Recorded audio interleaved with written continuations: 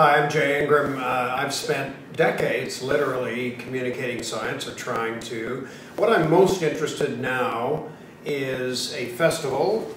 It's not really a festival, it's an event, a 5-day event in September in Calgary called Beakerhead, where we bring together, we mash up art, science, and engineering. I love it because it doesn't teach, it's not didactic. We're not trying to transmit information about science. We are simply trying to delight people and create a positive atmosphere around science and technology. I've actually, in my career, moved gradually from being information intensive to somewhat less so. So I like giving talks with a band, Beakerhead Band. We do that in Calgary. And, you know, I just think you have to keep changing your approach. So I've done radio, I've done TV, really not doing those anymore, but live presentations, I think that's hugely important. Here's my anecdote.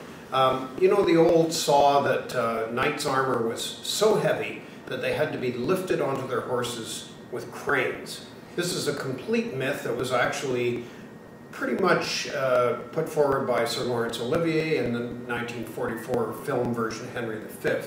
But what I found out more recently that is interesting is that knights' armor generally weighed no more than a sweaty set of goalie pads, at least from 20 years ago, because they're a bit better now, or a firefighter's typical outfit. So the next time you lament how many knights must have died because when they fell off their horse in the battlefield they couldn't get up again, nonsense.